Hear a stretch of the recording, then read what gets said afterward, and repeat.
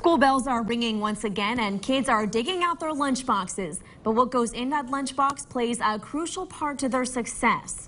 If school lunch isn't an option, then try to pack a healthy, well-balanced lunch for your children. Choosing items from each food group is important, including protein, whole grains, vegetables, and maybe a fruit as dessert. The lunch should always be colorful. It'll provide a variety of nutrients and be appealing to the kids. Mercy Clinical Nutrition Coordinator Stephanie Small says by packing something nutritious, it'll sustain kids' energy levels longer throughout the day. Nutrition is so important, and it's important for the growth and development of their bodies and their minds, and making sure to have good nutrition too will help with their attention in school so they learn better also.